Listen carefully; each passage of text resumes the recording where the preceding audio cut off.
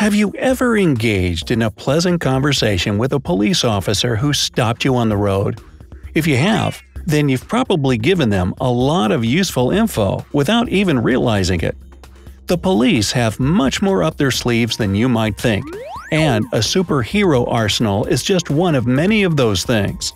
But first things first. You're guilty until proven otherwise. Ever heard of presumption of innocence? Well, it might work in some countries, but in many places around the globe, it's the other way around. When you're stopped by a police officer who's accusing you of something, you'd better recall your alibi and fast.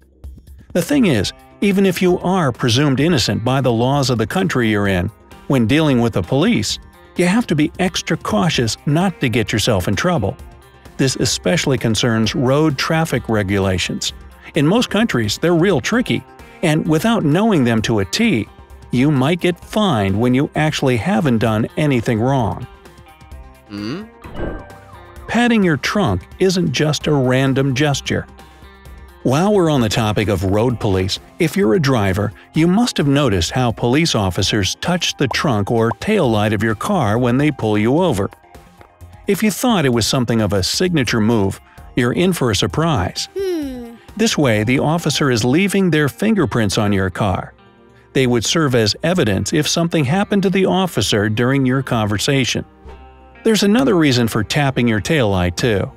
If the driver's pulled over and trying to hide something, the sound of the tap will startle them, giving the police officer additional moments to approach the front of the car and see what they're not supposed to see, in driver's opinion.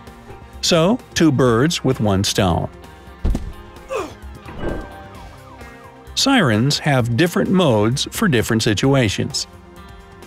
You've heard all of them if you live in a city or at least watched a movie involving a police chase.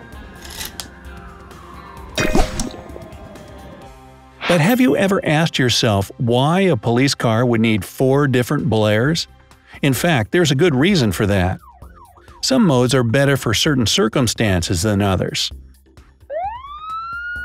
For example, on a long stretch of the road, the whale mode, that long woo sound, is best because it can be heard from a distance. Before an intersection or among tall buildings, the yelp mode, which has a faster beat, is used because it bounces off the surrounding walls better. The high-low mode can be used in different situations, but it's generally reserved for dense traffic. And finally, the air horn is a short, low blare used to scare off inattentive drivers. See? Simple and useful. Cops and donuts aren't like peanut butter and jelly. The cops love donut stereotype has become so omnipresent that many police officers even stay away from donut shops at all costs, not to feed the myth. In fact, the reason why this common belief even appeared has nothing to do with pastry. It's all about coffee. Police officers often work night shifts, and there's basically no other place they could take a coffee break at this time but a donut shop. More often than not, they don't even take donuts, just a cup of hot black stuff to keep them up. They can and will lie to you to get your confession. You probably know the good cop, bad cop strategy from the movies.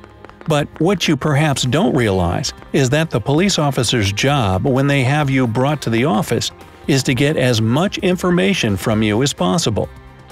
And they have a legal right to do it by lying in your face.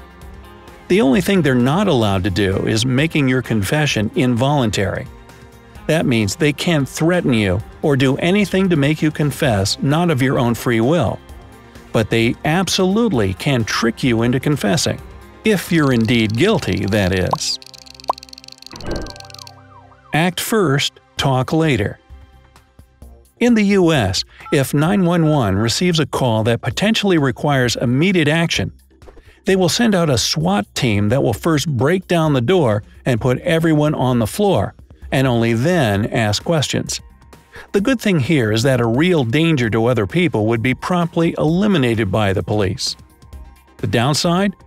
Well, if you've been pranked and someone called 911 and gave your address, you'd be the one kissing your own floor for no good reason. This practice is called swatting, and it's been gaining alarming popularity among the stupid people in recent years.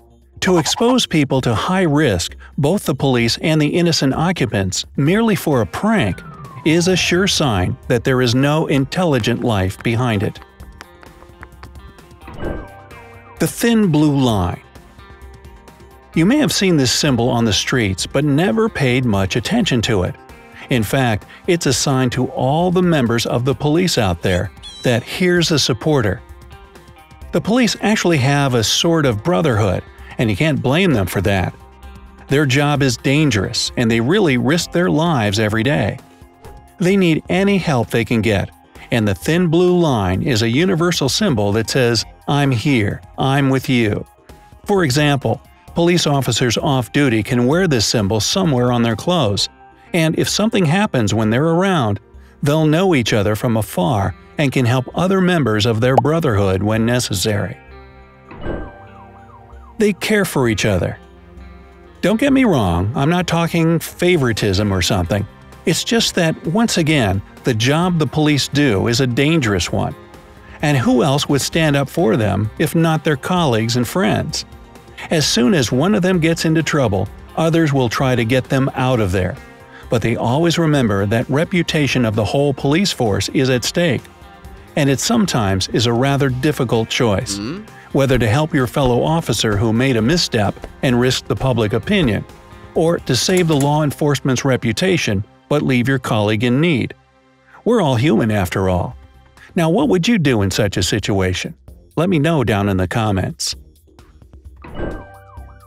A friendly chat is not what it seems. When a police officer stops you on the road for no obvious reason, what's your first reaction? Me? I usually get kinda rigid inside, thinking I've made some major mistake and they're gonna put me face down on the hood of my car. See, I've watched too much TV. In most cases, it's all much friendlier than that.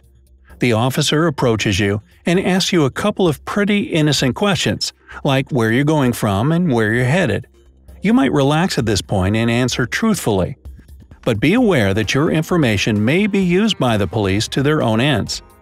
For instance, if it's a party you're going from, they'll know that someone just might be drinking and driving out there. That's how you help the law without even knowing it. They wear superhero belts. This is no joke, guys. A police officer on duty is equipped more or less like Batman. They'll have everything from handcuffs and a radio to a whole arsenal needed to take down criminals on the run. The only thing that's not on their super belt are the keys from the Batmobile. It's probably just too expensive to give every beat cop one. Okay. But hey, I bet we'd all be much safer if they did drive those things. Most of what they do is paperwork. Having seen lots of detective shows and movies, I've always thought the police had a life full of thrill and excitement, chasing criminals and stuff. But in fact, like almost everyone else, they have to do lots of boring things.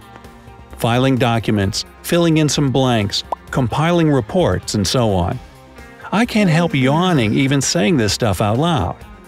So if you've ever considered a job in the police force because of all the romantic atmosphere, well, think again.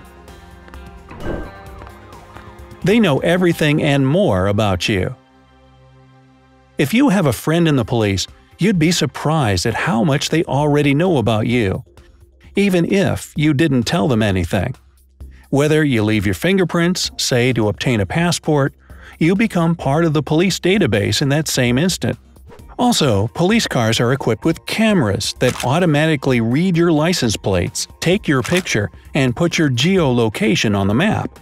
After that, the file the camera snapped is stored in the archive, well, pretty much forever. So yeah, the police do know what you did last summer. Hey! They're cynical for a reason. It's a common belief that most police officers are quite cynical. Well, in truth, The same can be said about any professional working with people on a daily basis. Doctors, firefighters, lawyers, insurance agents, you name it. Anyone who's constantly dealing with other people's problems inevitably builds an emotional wall between themselves and the rest of the world. Think of it as a protective mechanism. Like I said, it's a tough but highly important job, and I'm glad for the good people who are doing it. Me? Hey, I crashed my SUV on a high mountain road one time during extremely bad weather. Luckily, I wasn't hurt, and I was so happy to see the officer arrive, help me out of the wrecked vehicle, and make sure I was all right. Only then did he write me a ticket. True story. So, what's been your experience with law enforcement? Let me know down in the comments. Hey, if you learned something new today, then give this video a like and share it with a friend. But don't confess your crimes to the police just yet. Why? We have over 2,000 cool videos for you to check out. Just click on this left or right video and enjoy. Hey, stay on the bright side of life.